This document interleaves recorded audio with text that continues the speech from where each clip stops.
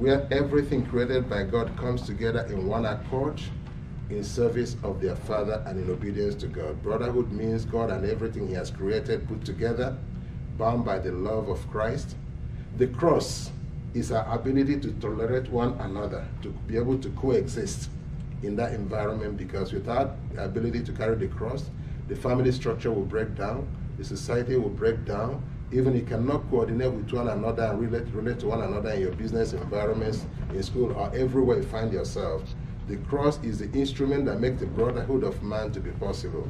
And when you've come to that harmony of understanding in the cross, then you have the star of glory, which is the Christ, where there is peace, where there is concord, where there is harmony, where there is love, where there is understanding.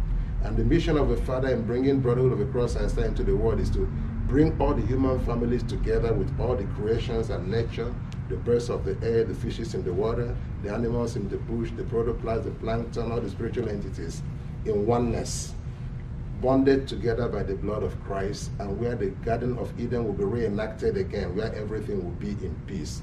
So Brotherhood of the Cross and Star is a home for all, a new kingdom of God on earth. And he called it Christ Universal Spiritual School of Practical Christianity, where we practice the true love for one another to exist in peace. In the name of our Lord Jesus Christ. Amen. Amen. May I interrupt? Do you guys want to add anything? Yes.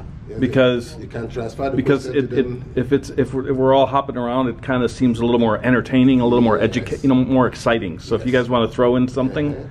So, well, I've got another question. No, Brother Bill. Like the question you raised now, you can still call for their intake. Yes, follow-up question. Yeah, because what if he left off something that Emmanuel wants to say? Okay. What do you have to say to that? Does anyone else have something to add to that?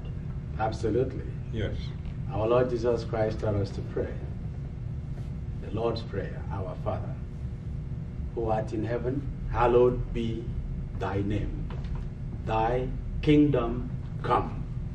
Thy will be done on earth as it is in heaven. That kingdom that Christ taught the disciples to pray has finally arrived upon the earth. Someone has to bring the kingdom from heaven to the earth. And that has manifested today. The new name that he gives to his kingdom, he calls it Brotherhood of the Cross and Star. It is the new name given by God to his kingdom, a name that will reign from today and reign for eternity. Brotherhood of the Cross and Star is the new kingdom of God down on earth, in the mighty name of our Lord Jesus Christ. Amen. Amen. And to add to that, really, we are apt to take this message out to the entire world so that the world will really understand, back to the prayer, that the prayer the Lord Jesus Christ gave us has manifested. The kingdom has come. And as also written in that prayer, thy will be done, so that the world can realize as the will of God is being manifested to the human family, they will be able to understand what that will is for the human family. We are all children of Adam and Eve. One fatherhood, one motherhood, one brotherhood. Amen. In the name of our Lord Jesus Christ. Amen. Amen. Amen. Our next question is directed to Archbishop Ellerby, and that is, why do we call it Brotherhood of the Cross and Star? Well, as Archbishop T.K. rightly explained, the brotherhood is everything created by God, all working together in harmony with each other. The cross is knowing how to endure and tolerate the indifferences of the human family. The star is the excellence, the overcoming, how we can get along with all of the creations and make it a combined brotherhood of the cross and star.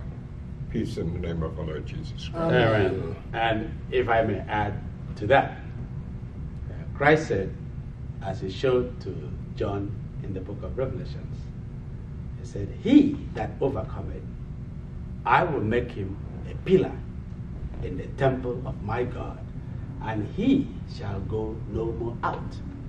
I will write upon him the name of my God, and the name of the city of my God, which is the New Jerusalem, which cometh down out of heaven from my God. And I will write upon him my new name. The city has a name. The kingdom has a name.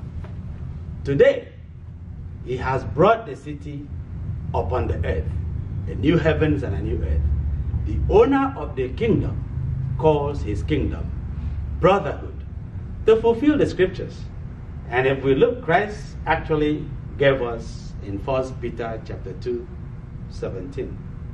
He says, love The brotherhood. the brotherhood. Why would he say love the brotherhood? Because he knows that the Father is the owner and founder of brotherhood. Yes. He knew that God created brotherhood. He knew that when the Father will come, he will re-establish brotherhood. Therefore did he give the instructions to the disciples, love the brotherhood. I want to take the text from 1 Peter chapter 2, verse 17.